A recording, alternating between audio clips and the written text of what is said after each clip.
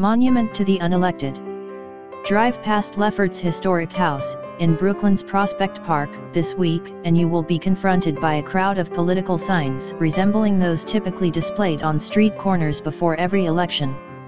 You might think these are leftovers from the Hillary/Trump campaigns that somehow got dumped at one place, but if you read the signs, you'll find names from yesteryears such as John Quincy Adams, Thomas Jefferson, Al Gore, and Fremont. The oddest part is that all these names belong to candidates who ran for President of the United States and lost.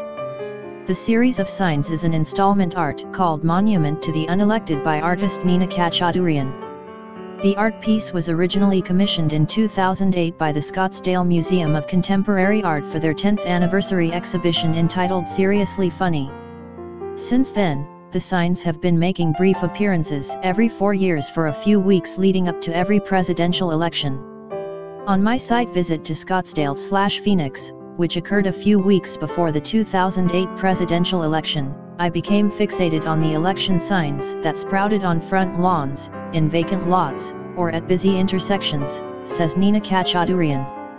These markers tend to crop up only during a limited time window before an election. Once the elections are over, some of those names fade into obscurity, whereas others become inscribed in history. Working from this observation, I made a series of 56 signs advertising the presidential campaigns of every person who ever ran for president, and lost.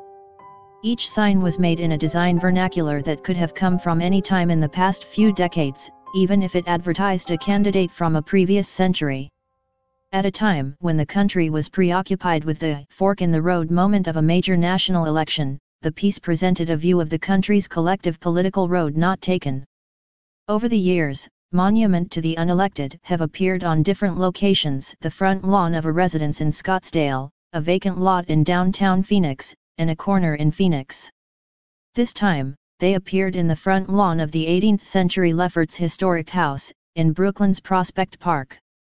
It will remain there till November 13th.